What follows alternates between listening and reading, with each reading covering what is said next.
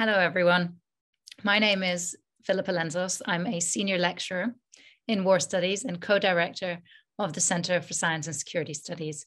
With me is Dr. Hassan Elbahtimy, also senior lecturer in War Studies and co-director of the Center for Science and Security. Welcome to this webinar. It's hosted by our center as part of the War Studies at 60 seminar series. We are delighted to be joined by so many people, students, staff, alumni, colleagues from outside of King's, and others interested in science and technology and international security. Thank you all for coming. The War Studies at 60 series celebrates 60 years of war studies at King's by exploring key issues in security and defense. More details are available on our web pages, which Lizzie should be popping into the chat for you soon. There's also a very fabulous commemorative publication that has been produced about the department at 60. And if you've not had a chance to flick through it, do take the opportunity. And again, the details of those, of that publication should be posted into the chat as well.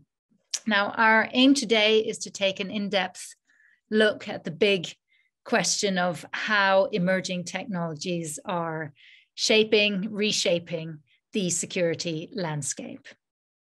As many of you will be very aware, through the 20th century, the pursuit of national and international security was largely synonymous with the use of science and technology to design and deploy powerful weapons.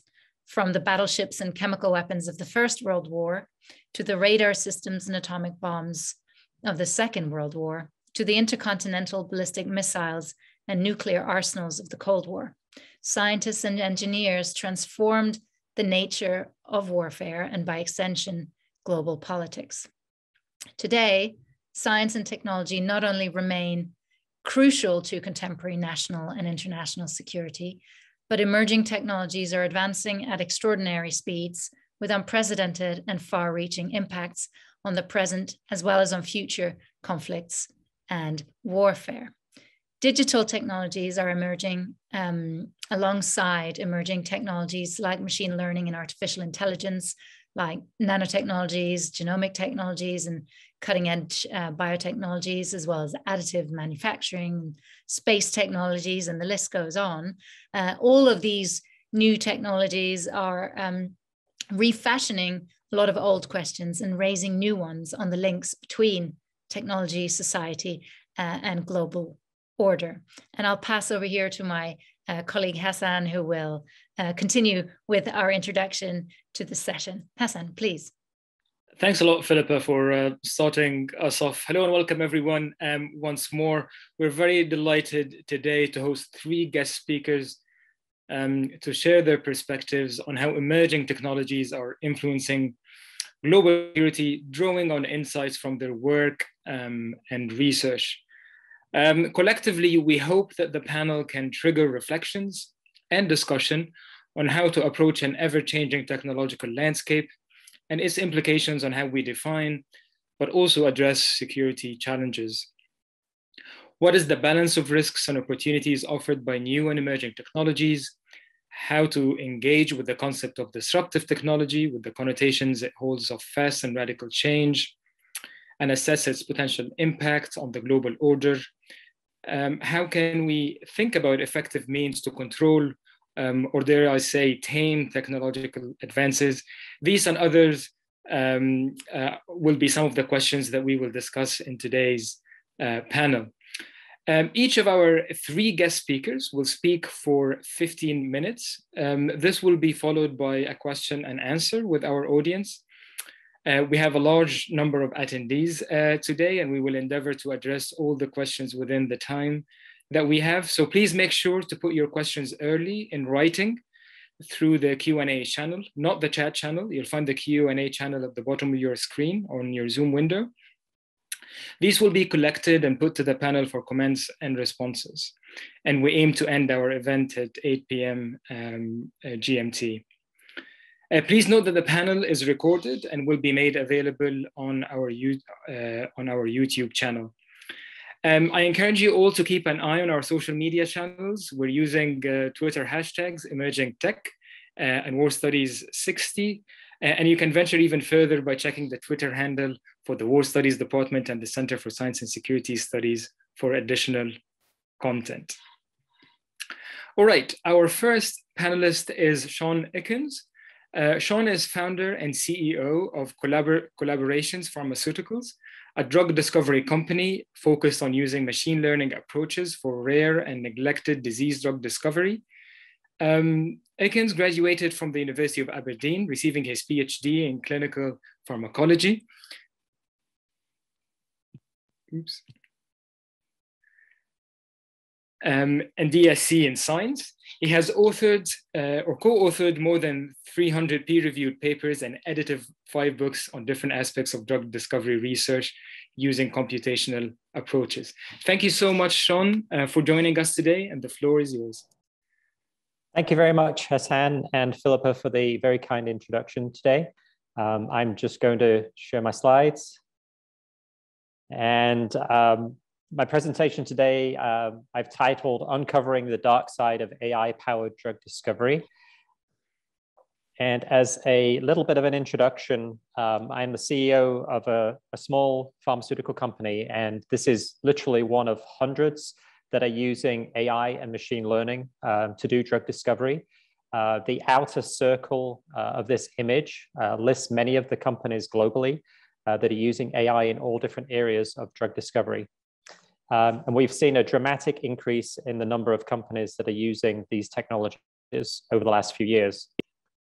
Obviously, this did not just come out of nowhere. The industries, such as pharmaceutical industries, consumer products, and others, have been using artificial intelligence technologies for decades. But what we have seen is obviously more of an integration and more powerful technologies being used, as well as the increase in data that's become available, and obviously more powerful hardware as well. I think this is now what's driving the integration towards more of a design, make, test cycle. Whereas in the past, we would have used these technologies individually for assessing molecules in terms of their properties or toxicity, or even environmental impact, for example. And we're at the point now where there are a number of groups, academic and also companies, that are focused on creating chemistry in a box. This is also known as autonomous synthesis or robot chemistry. And this slide gives an idea of some of the different groups that are approaching this. And so the types of algorithms we use for drug discovery are being integrated alongside the technologies to actually physically synthesize molecules. And you can imagine this as a totally integrated loop where the scientist is basically minimally used, or minimally invasive chemistry, you could call it. And so this is where technologies are heading. And our little company is really focused on using the data sets that we generate ourselves, or we can curate from literature, to build models in different areas that we can then apply to assist in the drug discovery process. And these could be optimizing molecules to improve the properties, avoiding certain toxicities, as well as other types of endpoints. So in the process of building these models, we've obviously had to generate machine learning approaches, building our own software that we can then use internally, as well as with external companies. And so we do a lot of fee-for-service work. So hopefully this gives you a little bit of an idea of my background. And where we put a lot of emphasis is primarily on building models for toxicities. So trying to predict from a molecule structure whether a new molecule is going to be toxic, if it's going to hit a particular target, for example, or if it's going to show some acute toxicity in an animal model. And over the years, we've been able to put together lots of different computational approaches and publish them.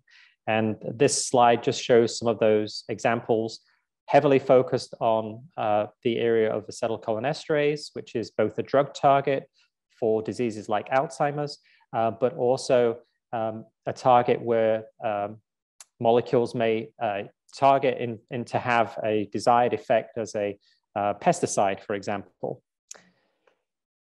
And so what we've been doing over the last few years is integrating these machine learning technologies with other tools for designing molecules in the computer. And this is called de novo generative design. And this schematic gives you an idea of how we can use a database of molecules, for example, from a widely available database like Chembl to train a machine learning algorithm, and then use our models for various properties to optimize the molecules that will come out of this.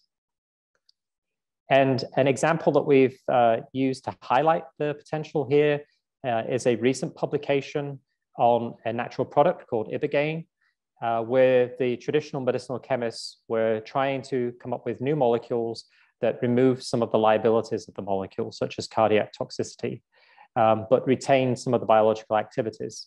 And in the process of this work that was published in Nature last year by Cameron et al., they identified this analog called tabananthalog. And we thought that this would be an interesting challenge to see whether our computational approach would be able to replicate what the traditional medicinal chemists would do. And so we would integrate our computational models and perform an approach called multiple parameter optimization to try to see if we could actually replicate this.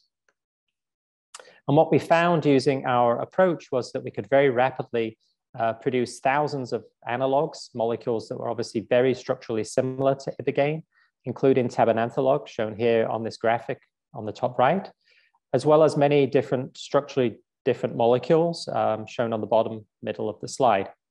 And so we can get quite a broad coverage of chemical space. And this next slide just makes the point that we trained the model on this large database called Chembl, and we were able to look at desired activities against the receptor 5-HT2A, as well as undesired activities. So all of these represent machine learning models that are input into our design model, and we can generate not only the molecule of interest, tabananthalog, but many other analogs with very similar properties. And so in total, we're able to produce over 100,000 molecules, and the tabananthalog was in the top 50 of those molecules. So this proves an example where a computer can actually make molecules that chemists would make themselves, but obviously traditionally making them physically. And so this brought me up to the point where I was introduced into the field that ultimately got me this invitation today to present as well. I was invited to talk at a conference called the SPIES Convergence Conference, and they were interested in getting a presentation from me on how potentially these AI and machine learning technologies could be misused. And this was not something that I'd ever really considered previously, even though I'd worked on lots of infectious diseases and I'd worked on acetylcholinesterase inhibitors. The really interesting aspect of this for me was that I'd not really thought of the ethical underpinnings of what we were doing. And so we had a very short period of time to put together a presentation because I'd left it to the last minute. And it gave me some time to think about the challenges we face in recognizing whether a molecule can be used for good or for evil. And so this slide hopefully will give you an idea of really how close molecules that are useful as pesticides are and how chemical weapons ultimately look very similar. Can you decide which side of this slide is pesticides versus chemical weapons? And unless you have a understanding of this field, you would probably have no idea which side of the slide. But actually pesticides on the left-hand side and chemical weapons are shown on the right-hand side. So my challenge was, could we ultimately use the models that we build, but kind of flip them around? And instead of trying to find molecules that are not toxic, identify molecules that are more toxic. And so this slide is what I presented at the conference. And we used the generative approaches that I showed previously to try to make molecules like VX. And what we are showing on this slide image on the right-hand side is really the visualization of the molecules that were generated. We were able to create in just 6 hours over 40,000 virtual molecules. The molecules in this blue color are molecules with known LD50s. And VX is shown towards the bottom here as a purple dot. And the salmon colored molecules are those that were created by the software. And so we were able to generate thousands of molecules, many of which were known analogs of VX. And we found these by comparing to databases. And also a very large distribution of these molecules were actually predicted to be even more toxic than VX and have potency against the acetylcholinesterase as well. So this was quite alarming that obviously we could create so many molecules virtually. We never went to the point of obviously making any of these molecules.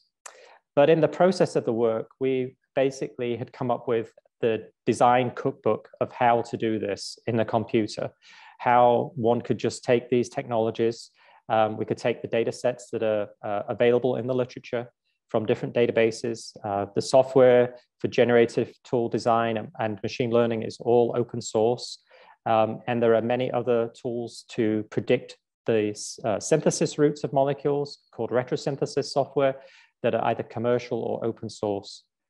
And obviously, to go to the next stage would be to design the molecule synthesis route and then to have someone make the molecules. And there are literally hundreds of CROs around the world that can do custom synthesis. And as far as we know, there are really no checks and balances on whether someone makes a pesticide or whether someone would synthesize a chemical weapon. Clearly, there's many other ingredients to this cookbook that we haven't exposed here in this presentation for obvious reasons. And as I mentioned at the outset, we're moving towards the point now where you may not even need a chemist in the future, but the robot automated synthesis approaches may be able to derive these types of molecules quite readily as well. So we could get to the point where these tools could produce these types of molecules without a human in the loop. So there are implications. Obviously, we've had several months since we did this test case to think about this further. We did not explore how to make any of the molecules, the synthesis themselves, but the technologies are out there that could potentially be used to circumvent the synthesis of precursor molecules that are ultimately used to make known chemical weapons. And so that's something perhaps that hasn't been considered. We didn't try to make anything else besides VX, but these types of approaches could be used for literally any molecule. And I think now that these technologies are out there as open source, the tools could be used by literally anyone with minimal knowledge of chemistry to do something very similar to what we did. And this may hint that we need to somehow lock down the data sets or the tools that we're making available. And this is something obviously that would be important to prevent the malicious use. And there is precedent for locking down technologies such as GPT-3. This has been previously locked down through an API to prevent abuse. And then more recently, this API-based lock and key mechanism was relaxed in November. So this may be a way forwards where people that were genuine could request the API key and then freely use the models. So in summary, hopefully I've highlighted in this brief presentation the potential that we could use these AI, machine learning technologies to create massive numbers of chemicals that are synthetically reasonable. Obviously, we would use them ordinarily for drugs and consumer products, etc. And the advantage of these tools is that instead of having to physically make all of the molecules, we can make the ones that look the best and score the best. And these tools can be plugged into the automated design hardware that is being created. And so the next stage will be to other groups, obviously, to demonstrate that these tools can be integrated in this way. But we have to think about the unintended consequences of these technologies that we're making available, whether that's for making chemical weapons or illicit drugs. There's clearly potential here with the technologies that we have to in some way control. And this could have really quite large consequences for the industry currently. We're seeing a lot of visibility for AI alongside the pharma industry. And it really just takes probably one example of this outside, which may have a large reputational risk for the industry. And without being too alarmist, I think this highlights the potential dark side of the technology. And so it's critical that we keep humans in the loop. We can obviously erase what we've done in terms of these were virtual molecules. We never actually physically made anything. And so I think this really points us now to having more discussion at conferences. This is not something that I've previously seen discussed in the sphere that I normally inhabit. And I think we need to bring more of ethical guidelines into this area. And lastly, I would just like to say that this misapplication of technologies or potential for misapplication may not be so far-fetched. And obviously, it got me thinking about how technologies have been illustrated in popular movies over the years. And obviously, it's not too far of a jump to think that maybe in the future, James Bond may be battling an AI-generated chemical biological weapon. And with that, I would just like to acknowledge Fabio Urbina from our group that generated this example, and Filippa and Cedric, who have been instrumental in making me think a lot more about this and the implications. And obviously, I'd like to thank the NIH that have funded us for applying and developing our technologies for healthcare-related applications. Thank you.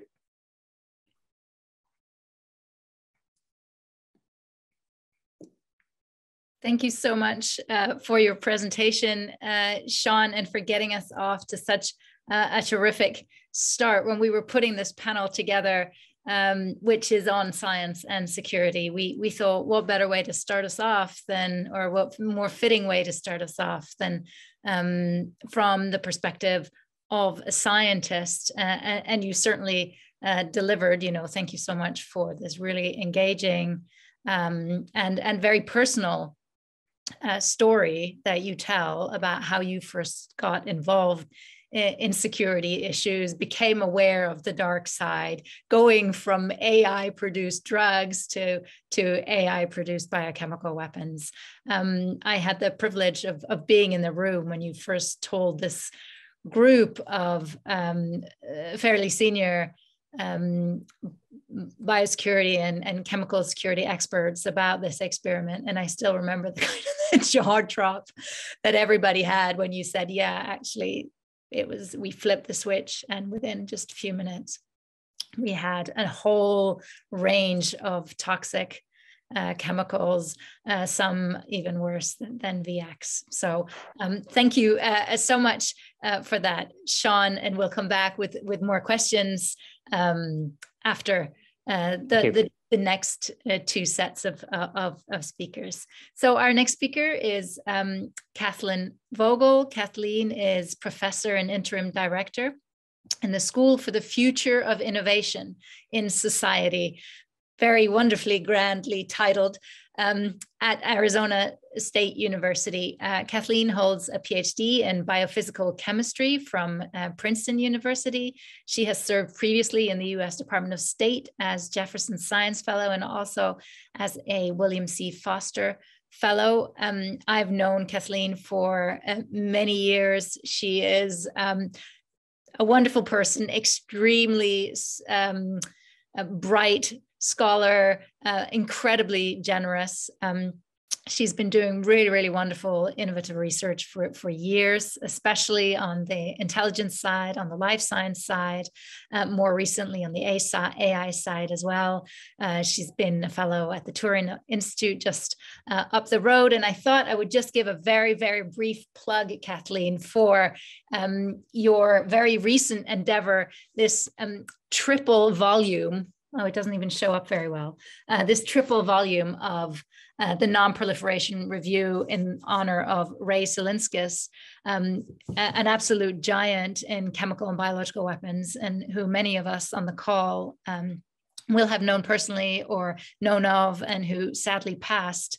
My copy arrived just last week, and it's just, as I said, a triple volume, a stupendous amount of effort pulling all these authors together. So thank you so much for your efforts on that, Kathleen, and your continued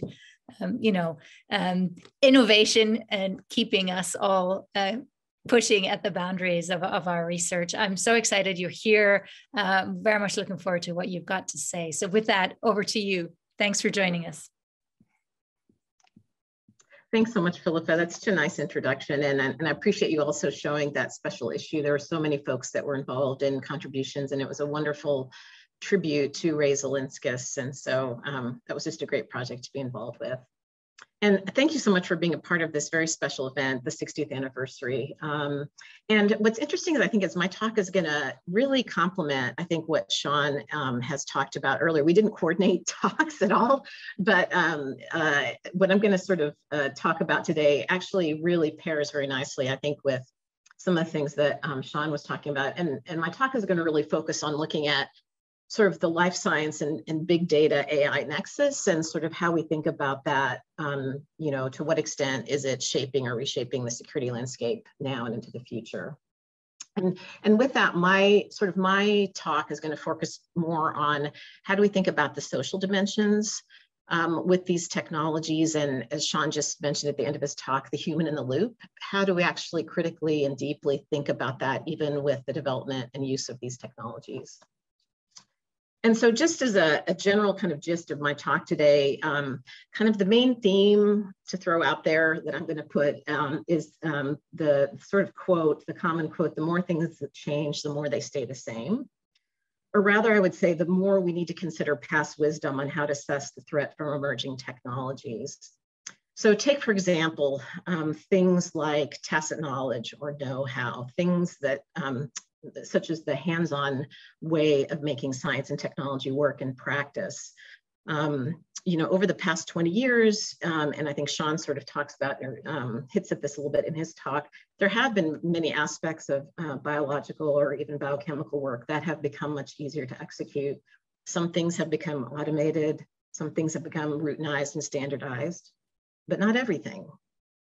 So the question, I think, still remains, what has become standardized, what has become automated, and what has not in a given scientific and technological process? I think those are still key questions, even with these new technologies coming on the scene, that I don't think we have a really great handle on that in terms of assessing how then that maps onto threats. Another question I think that's still very interesting is what exactly is required for technology transfer, and thinking both about not only the technical dimensions of that, but also the social dimensions of that. I think these are still things that we don't often examine carefully in present debates about threats related to emerging technologies. And even when we talk about new technologies and things becoming automated or routinized, even with new technologies and new skills, there are often new kinds of know-how or tacit knowledge that connect to those new technologies. So for example, if things are becoming automated, how do you operate that piece of machinery, or that new tool, or that technique?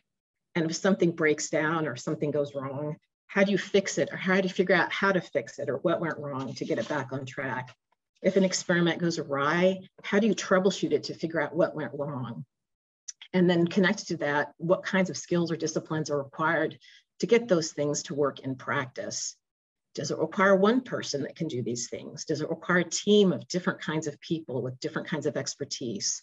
These are all kinds of questions that I still remain when we talk and look at the biotech landscape and how we might think about security threats into the future. And I think, again, we need to spend more time looking at, parsing out some of those questions more carefully, more deeply. So with emerging technologies, I would still ask some of these same questions that I have with past technologies, and then to really probe kind of what is different, and also looking at what is the same, rather than assume that everything is changing with the march of time and with technology. I think it's also really pertinent to examine kind of the continued hype around developments in the life sciences and emerging biotechnologies, and kind of think about how do the stories, narratives that we see and that we experience, how does that play into our own risk perceptions about biothreats, or policymakers' perceptions about biothreats? What are the stories we tell ourselves and others about biothreats? How and why do these stories matter? Are they grounded in reality or empirical data? If so, how and what ways? If not, then how is it that these biothreats still retain currency in different ways? Who or what might be shaping kind of how these narratives are told or how they're circulating and for what purposes? So I think these are kind of questions we still need to ask, even with emerging technologies and in particular the biotechnology space.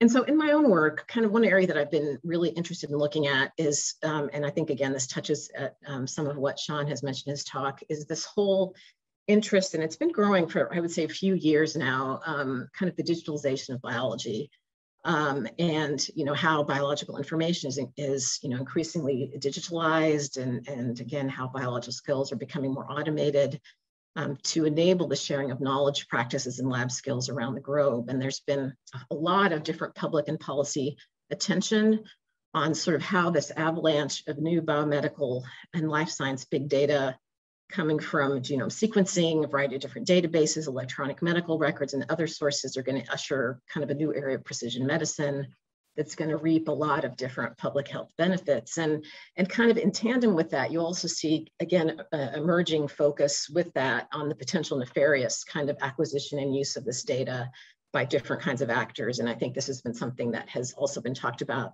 quite a bit in different intelligence, law enforcement, and different academic and think tank settings. And some have highlighted how China-based hacking groups have been responsible or strongly implicated in several different kinds of hacking incidents in the United States involving biomedical big data.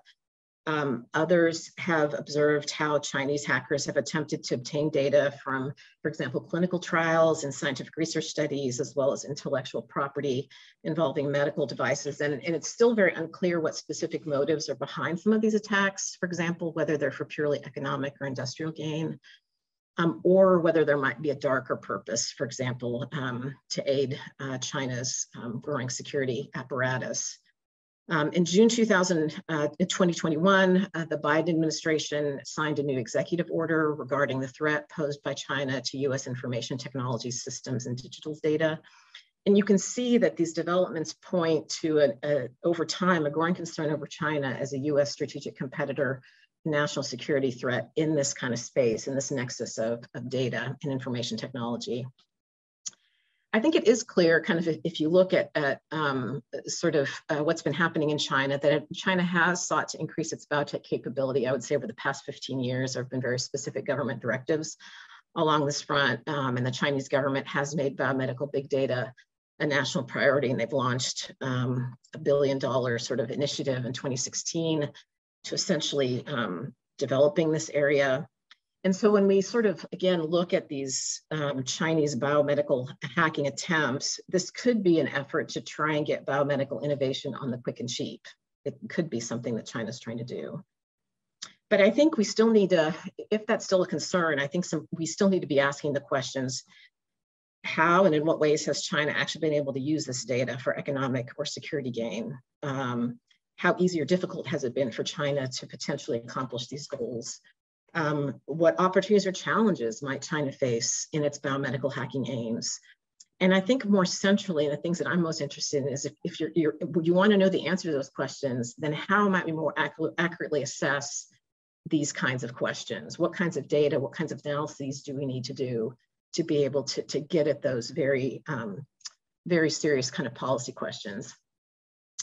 And I would say when I look so far at different kinds of studies or sort of focal points about the China threat related to biomedical big data, what I tend to see is that it tends to focus on these kind of discrete pieces of information. Again, the data itself, for example, things like genomic data, patient data, like electronic health records that sort of may be acquired or passed, for example. And then sort of there tends to be an assumption then, if China then has this data, it's only a matter of time. I think usually the assumption is it's soon before China sort of overcomes the United States and becomes the new S&T global powerhouse in the biotechnology arena. And I think what's interesting is I kind of reflect back kind of in looking at this kind of discourse that's been made about this. This is very similar to other examples that we've seen in the 1990s and to the present. In which different intelligence and policy officials have pointed out, and I would say wrongly, to how advances in biology and biotechnology are going to lead to new and growing security threats. In the past, kind of examples you see focus more on sort of access to materials, so access to viruses, bacteria, toxins, pathogens, synthesized pieces of DNA, for example. Or the focus has been on, for example, acquisition of new kinds of biological techniques and technologies, PCR, synthetic biology techniques, genome editing, cloud labs. You've seen this a lot in sort of past discourse on this. Or you see a lot of concern about sort of published materials and methods sections of scientific papers and that information getting out and being acquired by someone, by China, for example, to do harm. And I've argued previously that this focus on these sort of material aspects of biotechnology is a very limited way to think about science and technology. It focuses only on the material aspects, and it doesn't really consider the social requirements and conditions that enable science and technology to work in practice in the real world. And I've long argued kind of we need to consider these social dimensions of science and technology. And if we don't, well, we're going to come out with a very erroneous way of thinking about what it takes for state or non-state actor to develop S&T capabilities for harm. And again, there are serious consequences. I think if we don't really think about these social dimensions of science and technology, I can point to a number of different flawed assessments from the Soviet and Iraqi bioweapons assessments in the past to the overhyped bioterrorism threats since the 1990s. And I would say various biosecurity concerns since that time, where this focus only on the material or sort of the purely technical aspects of biology or biotechnology has led to sort of assumptions about threats that don't really match up with reality. And in the current concern over biomedical big data, I see this same focus again. And that, again, concerns me and makes me think we need to look at this a little bit more carefully. And I would say in terms of other scholarship or other folks that are doing work in this space, there have been some really interesting bioinformatics and big data researchers, I would say several in the UK as well as in Europe, who have really tried to emphasize an alternative understanding and framework for how we think about these biomedical data threats. This kind of research really focuses a lot more on the methods and assumptions involved in using biomedical big data for discovery, the socio-technical challenges involved in extraction of knowledge from digital infrastructures, and the implications of choices in data curation for the outputs and uses of science and technology. And this work is consistent with a sort of a broader range of bioinformatics scholarship that talks about the challenges of working with heterogeneous biomedical big data, that it's not a trivial task to harness these data for either useful or nefarious applications. There are often errors associated with some of this data. There are other data quality issues or compatibility issues that require substantial data curation and preparation before they can actually be used in practice. And so the crux of this kind of scholarship focuses on the challenges involved in creating, transferring, and using data for the production of knowledge that can lead to any type of biomedical application, whether we're talking about a positive and beneficial application or a more nefarious one. And so the key point here really is that of understanding big data, and I would extend this to saying understanding the security threats of biomedical big data, we always need to be thinking how this is related to the social context of science and technology and the social context of how we generate and use and transfer biomedical big data. So it's asking fundamental questions, not only about the data, but about the who has collected and curated the data. What are their skills and expertise? How have they collected the data? How have they saved the data? Under what conditions and in what context have they done so? How have they stored the data? And I think these same questions could also be asked, let's say, for those who might be on the receiving end of biomedical big data. And then asking a further question of what's required then to translate the received data to work in a new context and to be used in a practical application. Data scientists are well aware that more data is creating even more complex data ecosystems to curate, manage, and navigate. And whether biomedical big data can translate into the touted benefits argued by precision medicine advocates, or whether it translates into more and varied kinds of security threats, really depends on kind of these social sense-making processes involved with working with this data. So we really need to kind of a more understanding of the social context of working with biomedical big data to really get at a more grounded understanding of whether state or non-state actors that we're concerned about, how they might be able to use this data in practice. So again, I think we need to kind of really look more carefully kind of at this social dimension of biomedical big data. You know, I think to better inform decision makers about these kind of security threats, we need new kinds of research questions. We need sort of new resources to enable kind of research agendas focused on these socio-technical dimensions of biomedical big data. And, you know, this would really enable one to kind of parse out more carefully how and under what conditions could certain actors of concern utilize biomedical big data to pose economic or security threats to the US or to other countries. So I do think we do need to spend more time and attention on looking at this increasing digitalization of biology, but I would say we need to put more emphasis looking at kind of the social context of developing, working, using, and transferring this kind of data and what that looks like. Just to sort of get to close here, one other issue that I just want to throw in for conversation if folks were interested in talking about actually connects to the special issue that Filippa showed just at the very beginning of my introduction.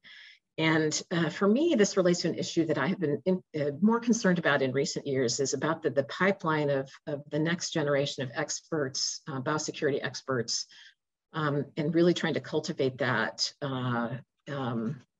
just across the globe. As Filippa mentioned, with the passing of Ray Zelinskas, and I would say in addition, over the past few years, the biosecurity community has lost several leading biosecurity experts through death, through retirement. There's a lot of knowledge that is passing from this field. And we need to find more ways, I think, to retain and maintain not only the lessons of these past experts and how to impart those to kind of future generations, and also to bring in diverse new generations of folks to work in this field. So this is something also that I'm concerned about as, you know, we look at the future of the security landscape. How do we increase the pipeline? How do we find more diverse folks to enter into the field? And to be able to sort of meet, interact, learn from one another, and build these kind of networks that can help us in advance of anticipated as well as unanticipated biological events that we might need to think about in the future. So just want to kind of end on that. Curious if folks want to talk about the pipeline issue. I would definitely welcome conversations around that. So thank you.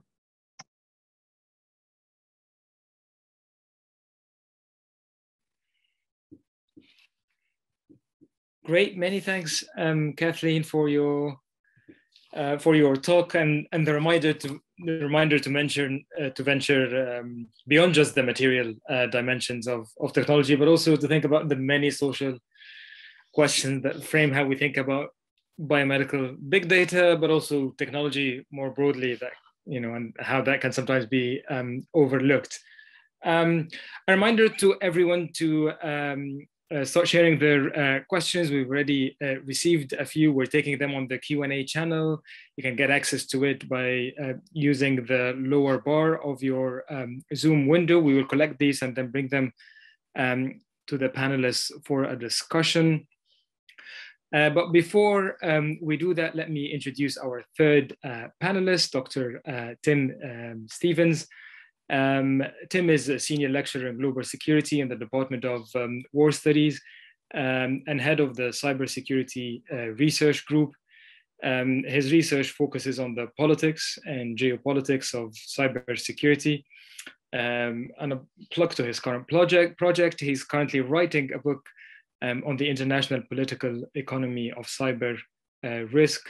Tim is a fellow at the Research Institute for Social Technical Cybersecurity and the Conservatoire National des Arts et Métiers in Paris. Thank you so much, Tim, for joining us, and over to you. Great. Thanks, Hassan. Thanks, Filippa. And also to Sean and Kathleen, who I think touched on quite a few issues that I was going to mention, actually, and will continue to do so during this short presentation. So it's interesting, I think, sometimes to reflect upon the fact that when we think about cybersecurity, we still talk about things like the internet as being emerging technologies. We've had general purpose computers now for at least 80 years. We've had the internet for 50, at least in its initial provisional forms. The web's 30 years old. And, you know, is cybersecurity this thing that's meant to be securing those networks, those computer networks and systems? How is it, in what sense is it emerging? Well, what it very clearly is, in a couple of very important ways. First is we haven't worked out how to secure it. And second is that this thing, this informational substrate for the world, is growing in complexity and sophistication all the time. And if you layer on top of that the usual suspects like big data analytics, blockchain, AI, quantum, and so on, you've got this informational universe, if you like, cybersecurity is attempting in some way to secure, precisely so as to facilitate the types of research we've just heard about. So this is a constantly evolving, changing, very dynamic field of practice, obviously, but also a policy, and therefore of research. And I sometimes reflect on how difficult it can be in teaching to keep up with things that have happened literally yesterday. We think about the unfolding crisis in Ukraine, for example, which I'll return to later. But cybersecurity has come out of a very specific place in terms of traditionally it would have been information security. So securing data, making sure that people can access information systems to keep, you know, proprietary data or secret information secure from prying eyes, keeping it confidential, making sure the data had some integrity and could only be accessed by the people that were meant to access it. But cybersecurity is something much bigger, I think, than that. And even though you'll hear people say basically it's exactly the same as information security, I disagree. And I think the way that it's been couched in policy and strategy for quite a few years now tells us that it's not just about information security. It's not just about that protective function that InfoSec, information security, has traditionally had. It's something much more proactive, something that tries to intervene in the world in very different ways through using and exploiting computer networks and systems. We can think that it's being used as a vehicle for certain forms of war and warfare. It's certainly a platform for intelligence and for espionage, both strategic espionage and industrial espionage. Cybercrime is a massive problem. Criminals have found computer networks. Of course, the internet is the kind of signal best known information system, but criminals are finding this a fantastic way of generating revenue.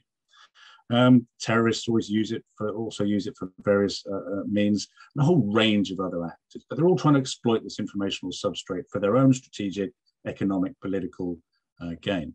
And this is having some interesting effects on business as usual at the national level, and of course also at the international level, which is really where my comments are going to sit. So I just wanted to draw attention to sort of three main ideas that sprung into my mind earlier, and there are lots more. And these are quite high level, and hopefully we'll get into some of those in the Q&A. So the first is really this idea that cyber, call it that, not everyone likes that term, but this is how people are referring to it in policy, really is destabilizing some traditional binaries when we think about international life, and indeed about national security and so on as well. The first is that, you know, this is not an environment in which the state is operating on its own. A whole range of non-state actors involved in this environment. I mentioned criminals a moment ago and terrorists, but it's also you and me.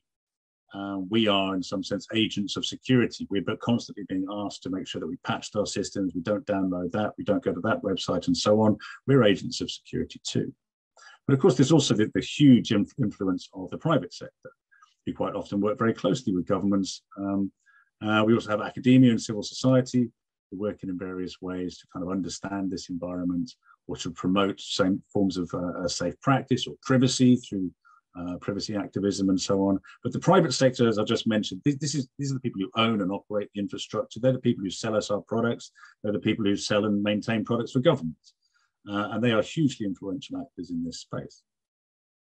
So that public-private division is further complicated. You know, you have various actors from each side of that putative divide, in fact, very much blurring that binary. There's hybrid arrangements through public-private partnerships, all sorts of cooperation and coordination. And the private sector is very much wrapped up in the idea that the private sector can provide solutions to a lot of our cybersecurity problems. The whole inside-outside, when we think of the state, is also further blurred. You know, the global internet is exactly that. It's global. Its material infrastructure extends into space, under the oceans, and across every landmass there is. And the idea that somehow you could remain inside a national shell and do cybersecurity has long gone, because everything is so interconnected. And I'll return to that theme in a moment. And as I said, this other binary between protection and exploitation, again, has disappeared. Because quite often it's the same technology being used for both those efforts, dual use, or perhaps even multiple use. It's the same technologies. And you know, that international level, when we think in the Department of War studies about differences between war and peace, we all know, people who work in this field, that, you know, it's not quite that simple. But cyber really complicates that because of all sorts of issues around anonymity, attribution, plausible deniability, and so on. And Lucas Keller at Oxford has this fabulous word, unpeace, to describe the state of play that's very much characterized by the use of cyber capabilities. So destabilizing those binaries. The second main theme is these issues of dependence and interdependence. And as we've just heard from Kathleen and from Sean mentioned, you know, securing AI from malicious attack. And Kathleen was talking about securing intellectual property from Chinese state actors who might wish to steal IP and use it potentially, or translate or convert that somehow into something of use to the Chinese project. Cyber, computer networks and systems are themselves a critical infrastructure. They enable an infrastructure, something that supports a greater endeavor. And computer networks are doing this across multiple economic sectors. There is a dependence on these digital infrastructures. And this is why cybersecurity is in part so important, because they have to be protected and secured from a variety of actors, and also, of course, from accidents and from disrepair. You know, occasionally things have happened in the global networks that mean that, you know, people notice when they can't access Facebook for 4 hours. Sometimes, you know, that's just the way that a system's been misconfigured, or somebody's pulled out the wrong plug or flipped the wrong switch. Things happen, and trying to develop resilience to those types of activities is part of what cybersecurity is all about. So cybersecurity is a form of security, but it's also a condition of other forms of security. You think about it as being a guarantor in some ways of national security, of economic security. You cannot do innovation in a high-tech environment unless you're able to secure your data. So it has a role in that too.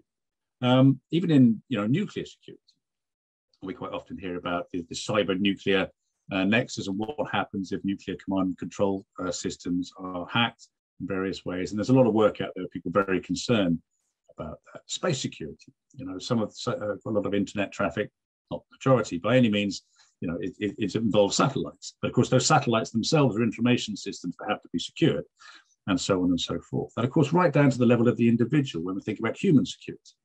And the pandemic's actually shown this very well. It's also shown us quite how good in some respects cybersecurity is. But it's presented a whole new range of targets, some of which we've just heard about, for example, around vaccine research and so on. But also as people have switched to working online, hybrid working arrangements like this one, you know, have to be secured so that they can't be hacked or subverted as we go. You know, so when you ask what is cybersecurity for, what does it secure, you get a very complex answer, and it's not just about computer systems.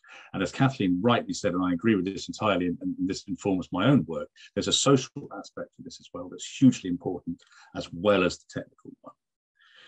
So that's the dependence angle. The interdependence angle is this transnational aspect I mentioned earlier about infrastructure spanning continents and so on.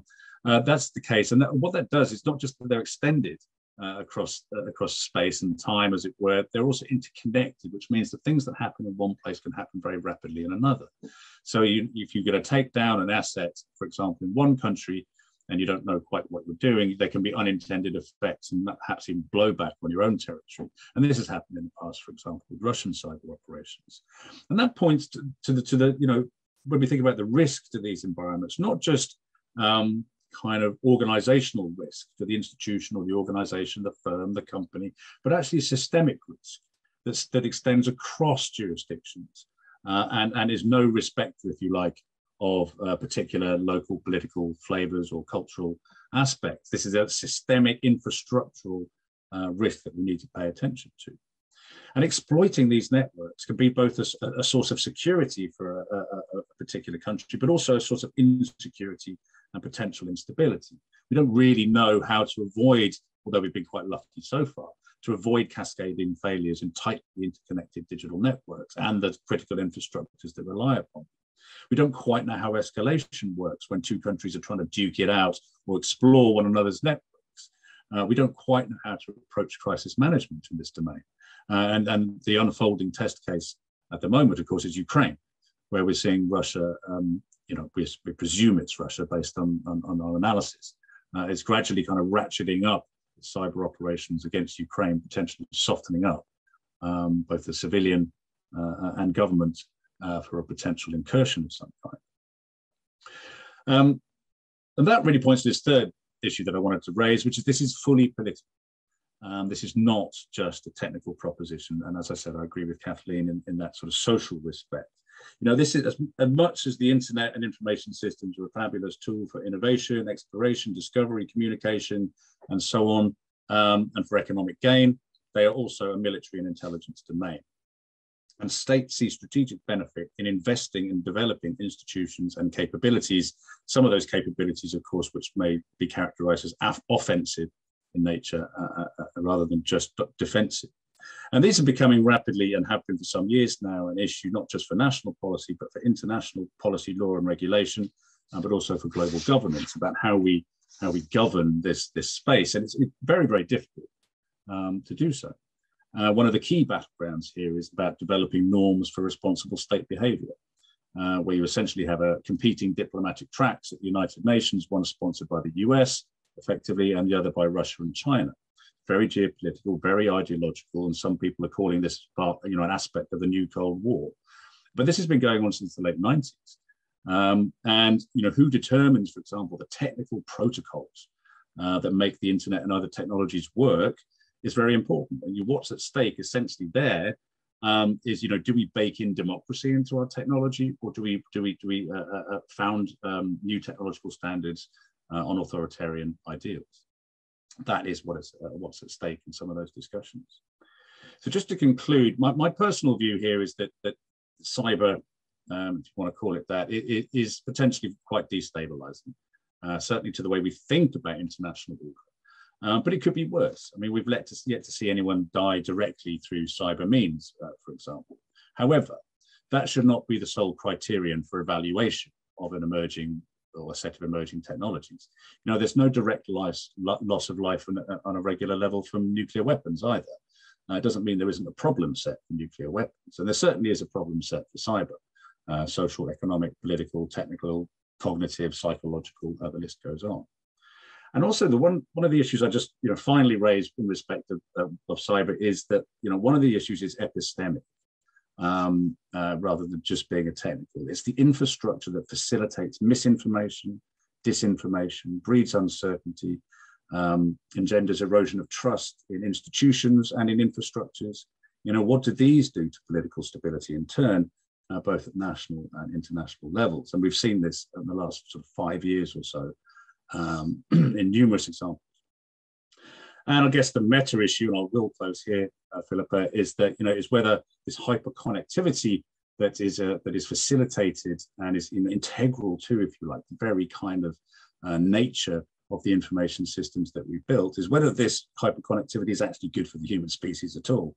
There are huge operations cooperation, some of which we've heard about in terms of biomed in the last hour or so, but also generating and sort of facilitating some form of global cognitive malaise.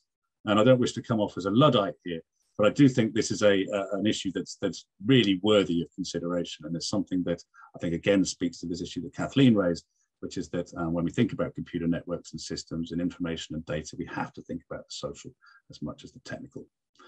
I guess that's my exam question. But thank you very much.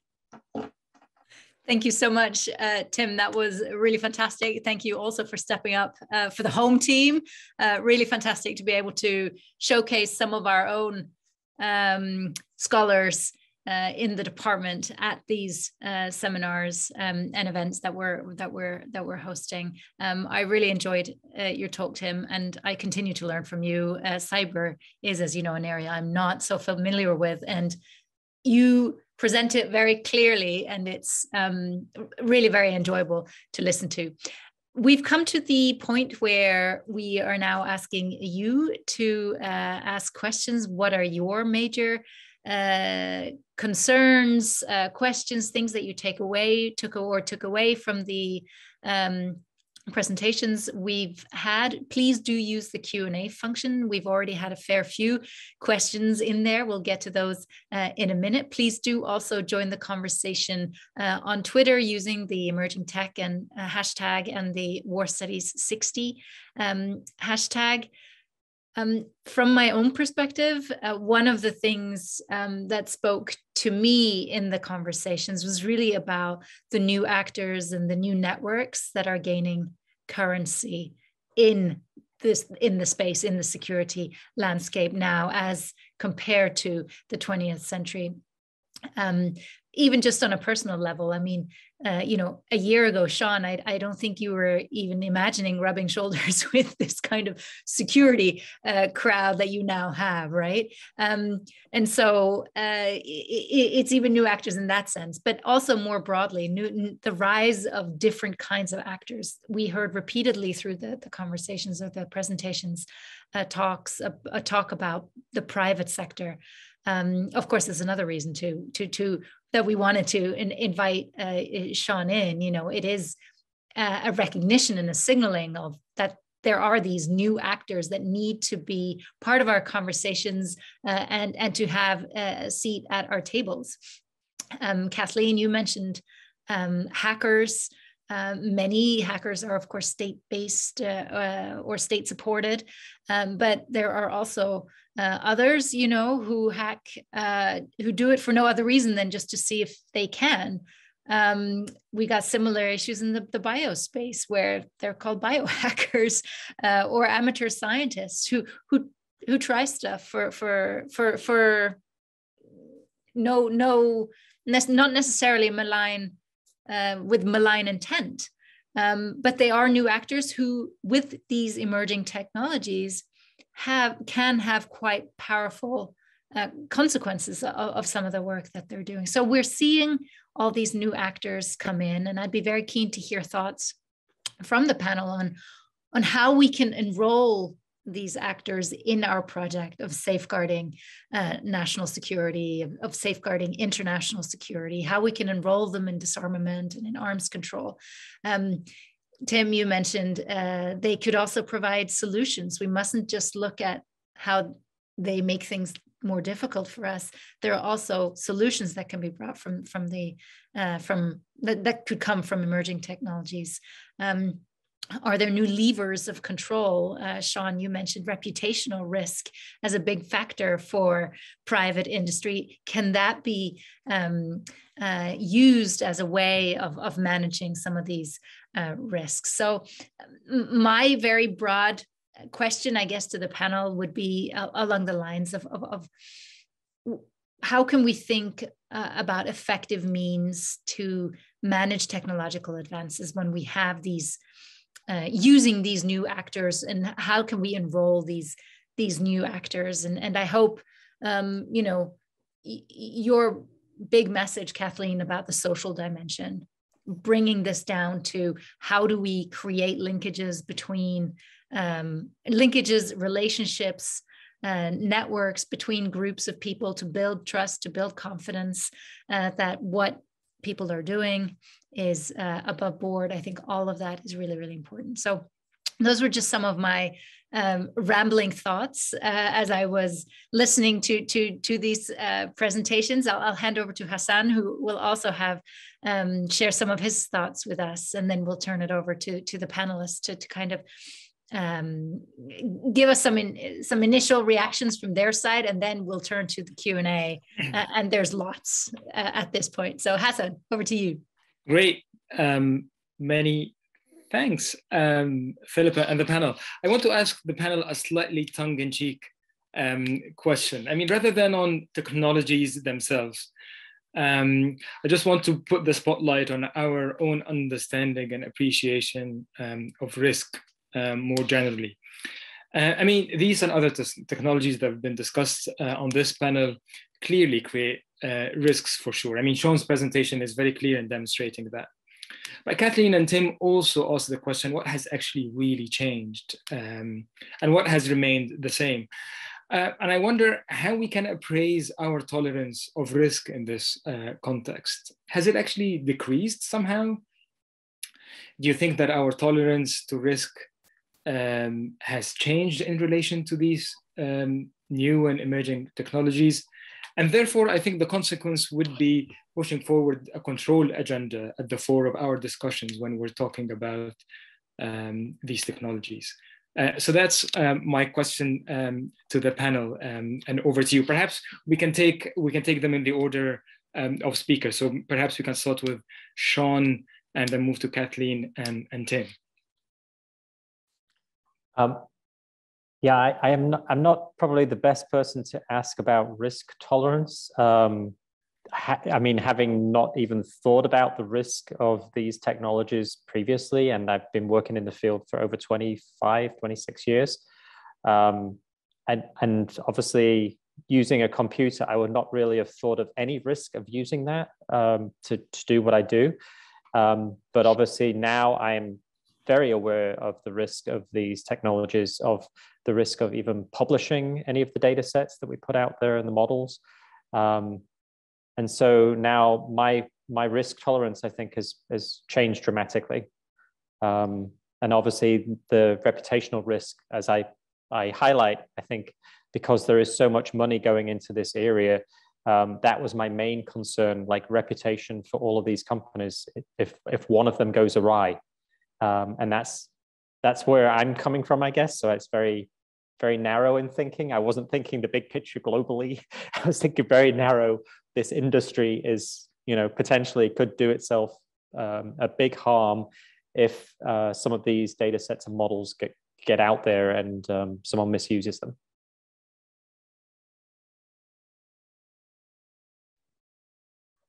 Let me see, lots of different things I could comment on. Let me see what I can comment on. I think from my perspective, in terms of thinking about the risks, there's a different kind of risk when you think about technology in isolation or in abstraction versus what it actually takes to get technology or a scientific technique to work in practice.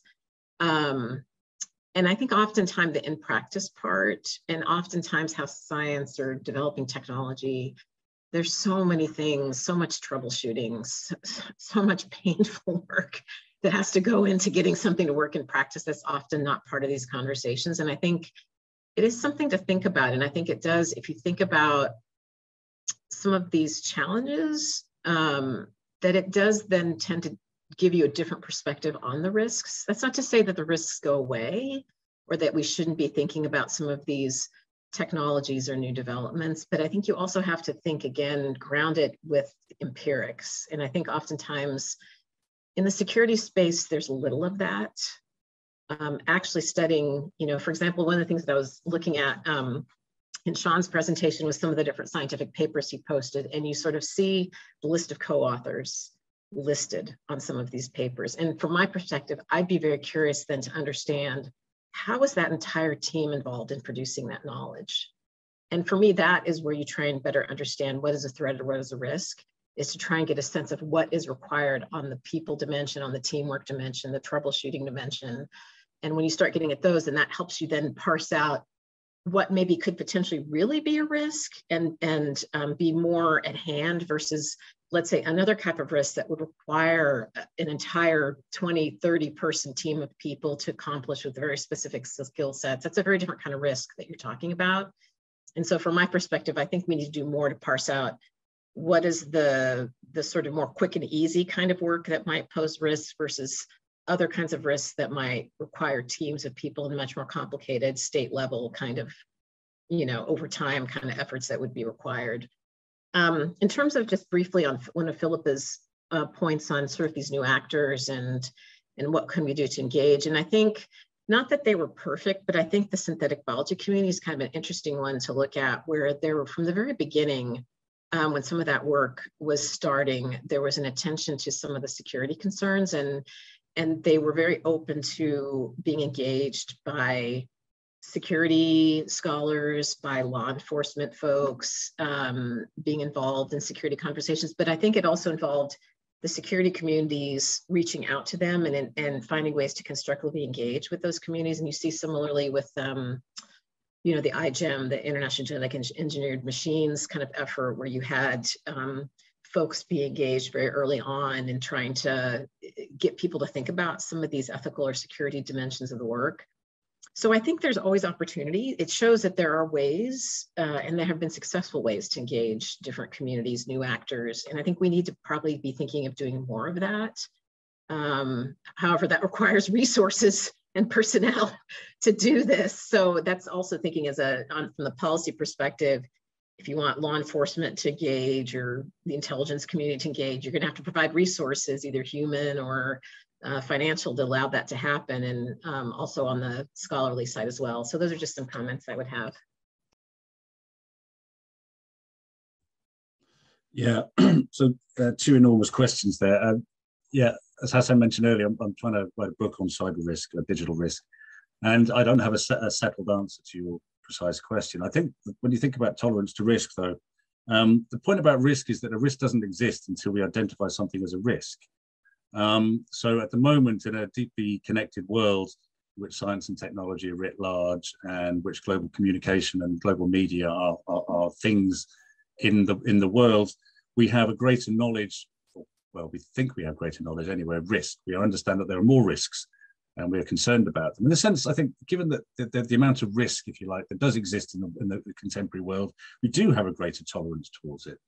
Or at least we're very selective in what we think is riskier than others. Most of us indulge in risky behaviors, but at the sort of high-level political collective, we're indulging in some incredibly risky behaviors, which we pretty much know the outcome in terms of species death and ecological destruction, yet we do it. Is that tolerance to risk?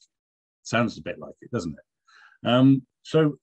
I mean, Kathleen raised an interesting point about, you know, the empirics of this. It's really, really challenging. Because risk, if security is a way of securing what is known, risk is a way of managing the unknown. And risk is very forward-looking in that respect. Yet to model the future, we have to use data from the past in a very actuarial sense. So there's all these kind of different strange dynamics operating across this time space of risk. On the new actors, it's a really live conversation in cybersecurity, has been for quite a number of years, about how they talk about the cyber skills gap, by which is meant people in science, technology, engineering, mathematics. We don't have enough of them. We don't have enough computer scientists, mathematicians, modelers, network engineers, you name it. So we need to pump all the money into STEM. I don't think that's necessarily the right approach. I think we need a much more diverse workforce that's going to try and work through the issues, because they're not just technical. And I think we could probably all agree with that on this call. Doesn't mean we don't need engineers and computer scientists, we do. But we also need in the universities to encourage much more diverse sort of skill sets and perspectives and disciplines and so on. And that needs to be translated into government policy and actually into funding.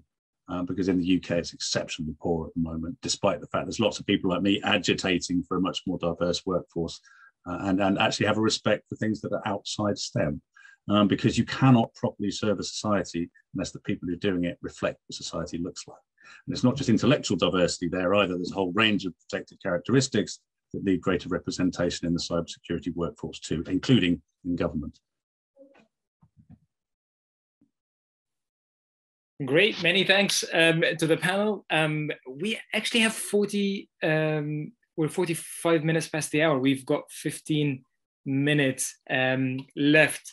We've got plenty of questions from our audience. Thank you so much for showing interest, providing interesting questions as well.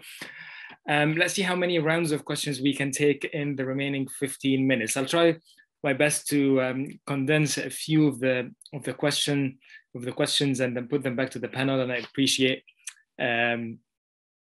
quick responses to be able to go through as many as possible. I'll start the first round, and then Filippa perhaps can take us to the second round if there is more time.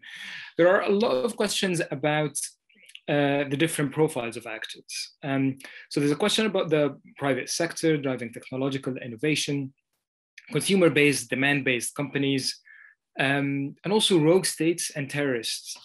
And again, I'm grouping some questions here together, but they all point to sort of like different actor profiles and the kind of question that raises for both innovation, risks, but also control.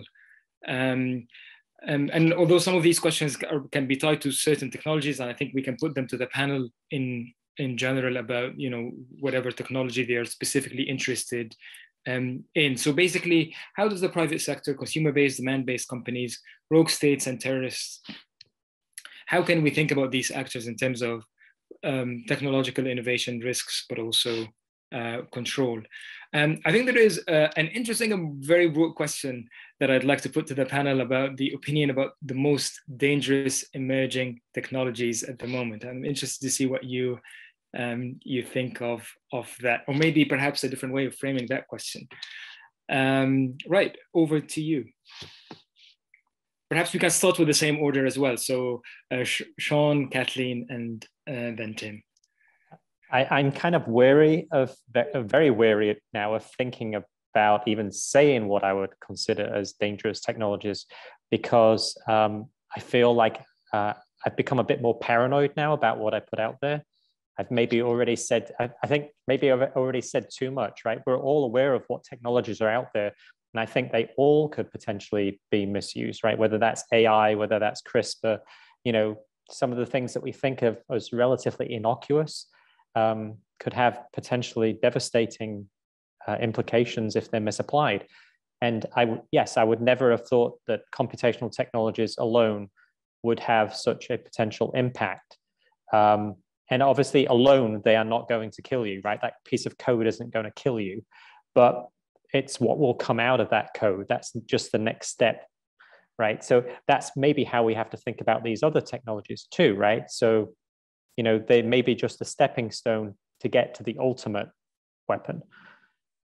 So yeah, I would not want to single out any particular technology, whether that's biological, AI, chemical.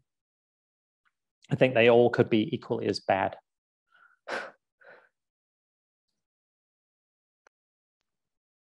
Yeah, that's a tough question too. I would similar to Sean. I'm a little reluctant to say one is worse than another. But I guess from my perspective, I would probably look at it. And again, this ties back to your other comment about different kinds of actors and, you know, how they might connect to innovation or technology. And it just, when you said that, it reminded me of sometimes we focus more on the technology. And again, this gets back to my main argument, which is focus on the social, and not think about sort of other kinds of innovations that are not technology. And so, for example, when I think about 9/11 and what happened there, when you talk to different terrorism scholars, they talk about that was an organizational innovation that allowed that and facilitated that. It wasn't a technological innovation. And I think I would say we probably need to be thinking more about those kinds of social innovations, even when we think about technology. So for example, if we think a particular technology might be used for harm, what is going to be sort of maybe the organizational innovation that might facilitate that? Or for example, if there's something that truly does remove humans from the loop, you know, looking at that more particularly and really thinking holistically about that. So oftentimes people think, okay, if it removes the human from the loop to get something to work, but what if that particular piece of technology breaks down? Would the person know how to fix that? And how do we again think about that aspect of when we talk about innovation as well? So those are just some thoughts that come to mind. I also would be reluctant to talk about what is the most, but from my perspective, I would say we don't really have a good handle on that because we haven't really done the assessments or analysis that allows us to construct a spectrum of what is easier or more difficult to do that would be more of a concern to particular non-state actors. I've long argued we need to have sort of a map where you really parse this out and say, you know, what is a technological innovation that is simple and easy at hand that would allow for harm versus something that's much more sophisticated and complex. And I don't think we have that now. Yeah, it's not a fair question to ask someone who consumes too much science fiction anyway. But I think the most dangerous technologies are the ones we already have. And I would say pretty much anything that's based off an internal combustion engine has proven to be absolutely lethal to life on Earth already. So we've got a big problem to sort that out right now. But I mean, I do think that pretty much when we're thinking about emerging tech, pretty much all of it converges on information. And it's that kind of manipulation of information that I think is actually in a kind of an abstract but yet concrete sense is actually what's going on here. You know, there's a reason we've been calling ourselves knowledge economies and information societies since, you know, the invention of the internet in the 60s and 70s, is because it's real and it's really, really important. And all the things we've heard about around AI, bio and chemical innovations and so on, you know, some quasi-sentient grey goo escape, which is a lapse of laboratory safety, is as likely as kind of a deliberate kind of intervention by a malicious actor from outside. You know, and all of that will come from something going wrong with the code of life. And because we've made it like that. And I know obviously there's lots of protocols and safeguards and so on, but it seems, you know, if there's a technology that's going to be really problematic in the future, it's probably going to come from there. Even nuclear weapons are bad information ultimately. So that's my sort of particular bent, I think. But yes, it's a very difficult question to answer. Well, you all did a stunning job trying to get there. There's a few questions in the chat. One is about, do nation states need to do more to manage the threat of globalization, of emerging technology? There was another about, let me see, is there plausible room for redefining what a biological weapon is after 2021? Presumably since the pandemic. On that one, we have a great set of scholars from King's who have argued exactly that point, saying, tying it to disinformation and saying, well, if you're using disinformation in a public health crisis, and you're ending up at a point where people don't know or they don't trust their doctors, they're taking wrong medicines, or they're refusing to take medicines and they're getting sick, or you are inciting violence against medical staff, resulting in casualties, then in effect, you are developing a different kind of biological weapon. So it's a different way of thinking about biological weapons. But what I really wanted to come back to was this point about disinformation and manipulation of information, because it seems to me that is one of the cross-cutting issues with all these different emerging technologies, right? It's something that affects all of them. And how do you think disinformation in your areas is affecting the shape of how the technologies are emerging, but also their impact on the security landscape? And sort of related to that is, you know, disinformation and misinformation is creating this, is part of creating the crisis of trust that we're seeing in science and in authoritative institutions. How can we start rebuilding that trust? And my very final question to you is really, are you hopeful about the future? Or are you not? Again, I hope I've served you a little platter of possible questions that you can you know, pick at or not, as you will. We've got 5 minutes. I'll leave the floor open. Would one of you like to jump in so we don't pick on poor Sean to start off the whole time? Kathleen or Tim, would either one of you like to have an initial go at your final word? I'm happy to Thank give you. a couple of brief interventions. The first on misinformation and so on in cyber.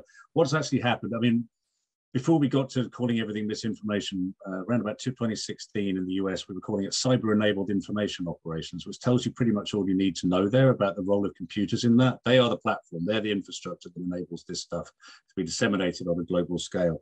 The problem with that, of course, is that people think that therefore there are technical solutions to the problems of misinformation and disinformation. Well, they're very few and far between, actually, because the problems aren't derived from technical problems in the first place. These are social issues. And obviously, they're co-constructed in various complex ways, but don't think that there's a technical solution to what are essentially social and political problems, because there aren't, not purely technical anyway. But what we're seeing there, I guess, is, the modernity came out of partly an erosion of religious authority. We're now seeing in part erosion of secular authority. And that's really problematic, because we thought we were doing quite well as high moderns, and it turns out we weren't. Maybe we were being a bit complacent, but what are we going to replace this with, and how are we going to shore up trust? Or are we going into a different kind of regime of knowledge and understanding? I don't know. Am I optimistic about that or pessimistic? Well, you happen to be talking to someone who published a book about pessimism about 3 years ago. So I think that tells you all you need to know. But I mean, Gramsci was right. Pessimism of the intellect, optimism of the will. And I think there's a lot of truth in that. So as an academic, being skeptic and slightly pessimistic is not necessarily a bad thing, but you wouldn't want to lead all your life in that frame of mind.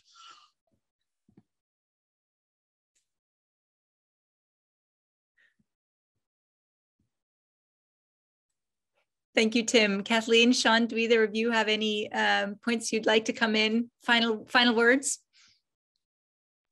I would say that getting back to the misinformation or disinformation, if we're building models that enable us to, say, design molecules, they're very dependent on the quality of the data that goes in to build the model. And so a lot of that data has already gone through peer review. But you could imagine taking data from databases, and some of that data was corrupted in some way. And so now the models that you build will no longer be reliable. They will no longer point you in the right direction, right? So it would be almost like a compass losing its ability to enable you to figure out which direction you're going. So I think that might be a challenge going forwards, is if the databases that we use for good are corrupted in some way, that will then enable them not to work. And that's the only way I can think of disinformation impacting sort of, my very narrow view of how we use AI. And then obviously that will impact how they could be used for nefarious uses too. Yeah, the only thing I would just jump in, I do think this disinformation issue is fascinating. And I think it is going to continue to, we're looking at sort of the security landscape. I think we're still going to have to grapple with it, I think, in the years to come in all kinds of different dimensions. And, from what Sean mentions, errors or corruptions in information that's stored in databases to sort of more nefarious types. I think it's going to be a persistent problem. But I will say I am hopeful for the future. I think in part because when I think about, there's so many smart people working on these problems, including my panelists and others, that I just have hope that, we're not going to be able to avoid or prevent certain bad things from happening. But I think there are ways to sort of try to do what we can to better protect ourselves. So I actually am hopeful. Thank you, Kathleen. Thank you for letting us end on such on a high note. From me, a very, very warm thank you to all of our speakers. It's been really wonderful to hear your thoughts, your perspectives. It helps us to think further and critically. So thank you so much to you for speaking, and thank you also to Lizzie and the wonderful comms team here at War Studies. I'll quickly hand over to Hassan to close out the webinar. Great, thank you so much. We are 8 p.m. on the dot. Thank you so much for our panelists for sharing thoughts. For my colleague and co-director of CSSS, Filippa, and behind the scenes, Lizzie from the War Studies Department, who made all this technically possible, no pun intended. I also want to thank our audience for contributing excellent questions to the discussion. And please note, this event was part of the series to celebrate the 60th anniversary of the War Studies Department. More events are coming up. One on how do we navigate crisis in international order, and another, guess what, on health security. How do we respond to growing threats to global health security? Please check our website for more information on both events. Thank you all for joining us today, and good evening to you all. Thank you. Bye-bye, everyone. Thank you.